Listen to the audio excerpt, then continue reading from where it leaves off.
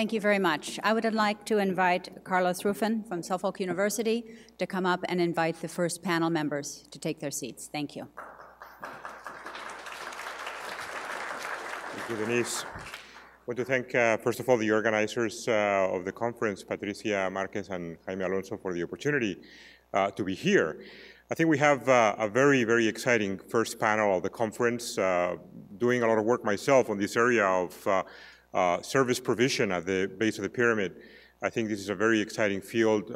For example, we have one of the probably the fastest growing area of poverty in the world is urban poverty. And I think one of the key issues of dealing with urban poverty around the world is the most urgent tasks is to provide services, basic services, to the millions of people who live in the rapidly growing cities of the developing world.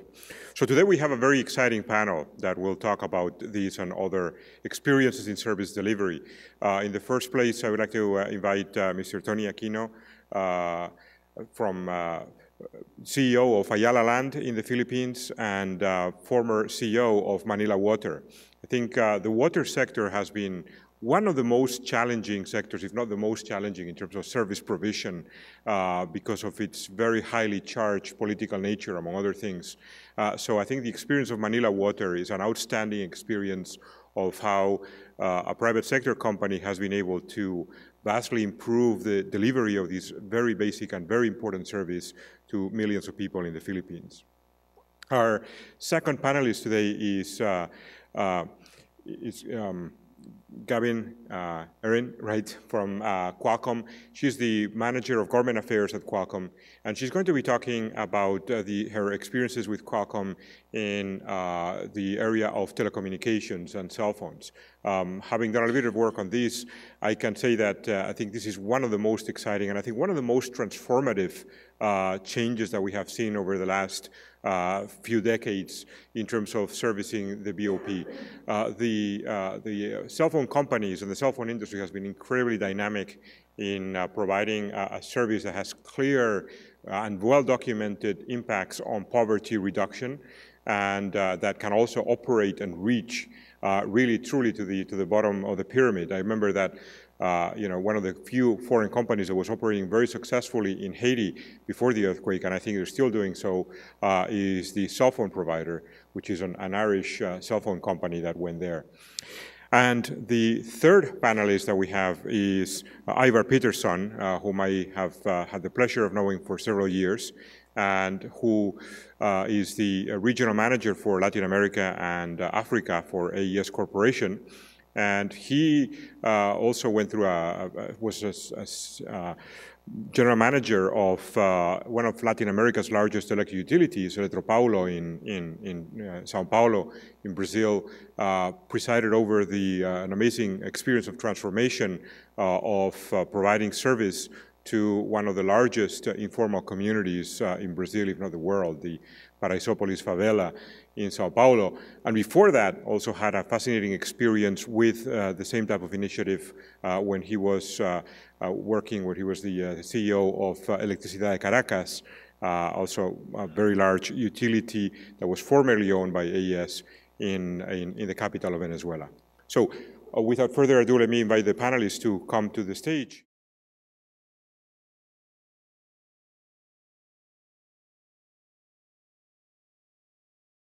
Well, good morning.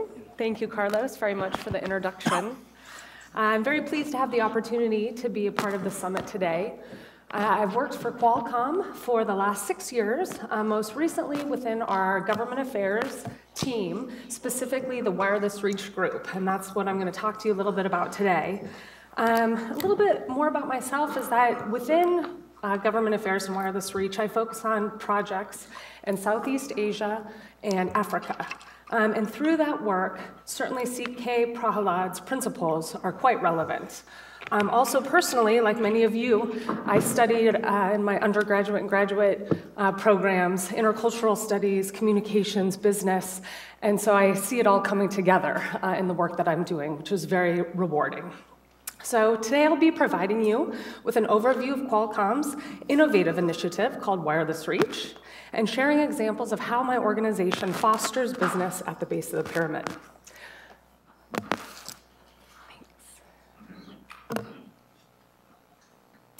First, a little bit more about Qualcomm.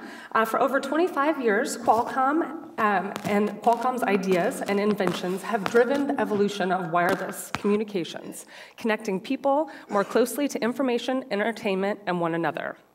Today, Qualcomm technologies are powering the convergence of mobile communication and consumer electronics, making wireless devices and services more personable, affordable, and accessible to people everywhere. A little bit of information, just quick facts. Qualcomm has grown to about 18,000 employees in over 140 countries. And we currently, just in terms of size, it's about $11 billion company annually. So our foundation was based here in San Diego with Dr. Irwin Jacobs and just a few of his colleagues and founders, and now has grown into this multinational organization. Dr. Irwin Jacobs and his co-founders certainly believed and had the vision of using our technologies to help connect people and improve their lives. So now, around the world, there are over 5 billion mobile phone users. And to quote our current CEO, Dr. Paul Jacobs, the mobile phone has become the biggest platform in the history of mankind. Now, that's a bit of a bold statement, but throughout the presentation and the discussion today, I think you'll really see in the ways that mobile phones has this global reach and the impact we're able to have with that. And actually, I believe Mrs. Cherie Blair was here just the other day. She also came to visit us at Qualcomm. And one of the topics of her discussion, she's got a foundation for women in which they do work with mobile phones and helping women in emerging markets. And she said, gosh, I realize that this mobile phone is the only computer that many people in these emerging markets will have. There are currently 1 billion 3G subscriptions, so Qualcomm's foundation is really based on the intellectual property around 3G technology and a variety of other technologies. So now there's 1 billion 3G subscribers and 2.7 billion 3G subscribers by 2014. So again, a growing platform. Currently, though, as you know, a digital divide exists today. And through that digital divide, we're starting to realize that with internet penetration, you see that at about 29%, but global mobile penetration is 77% and rising. And what we're seeing is that impact of that internet and mobile penetration for developing countries and the fact that it actually has a direct effect to GDP and the possibility to increase that for emerging markets is quite impressive. So, why did we start this program? About 5 or 6 years ago, our organization realized that we were, especially within government affairs, having discussions with ministries of communication and ICT and regulators and policymakers, and we wanted to be able to demonstrate how 3G technology was very much beneficial to individuals within countries as well as having a positive economic and social impact. And we believed that 3G technology could really help increase this communication and this benefit. So we talk about 3G being fast, affordable, and prevalent. So what you'll see a little bit as I give a case example, a case study, is that some of these low-cost smartphones, for example, in Indonesia, are now down to around $25. And through microfinance loans, that becomes quite affordable. So prevalence and affordability is important. A little bit about our Wireless Reach initiative. So as I mentioned, it was started 5 or 6 years ago. It's grown into 64 projects in 27 countries. So we've got a project in Tarlac, Philippines. We've got projects in Brazil and Mexico, all around the world. So what I really came to talk to you about today was one of our strongest projects. We call it one of our flagship projects. And this is focused on fostering entrepreneurship in Indonesia. So we've been working with Grameen Foundation for over 4 years and Bakri Telkom, which is the local 3G operator in Indonesia. And this concept was basically based on Muhammad Yunus's notion of bringing microfinance opportunities and ICT into the emerging markets and creating a business-in-a-box solution and seeing the direct impact that that could have on especially women at the base of the pyramid. So here you just see a few images. We call this program our Village Phone Operator Program. And I'm just going to tell you a few statistics on how this program is currently doing. We now have over 8,500 village phone operators in this program, and they're servicing over 800,000 unique customers. So the concept is really quite simple. They have a business in a box, so it's a low-cost mobile phone. We help provide them with the marketing material and the training to learn how to run this business. Grameen Foundation and now the local social enterprise named Ruma that we helped develop to ensure the project could be sustainable and scalable in country.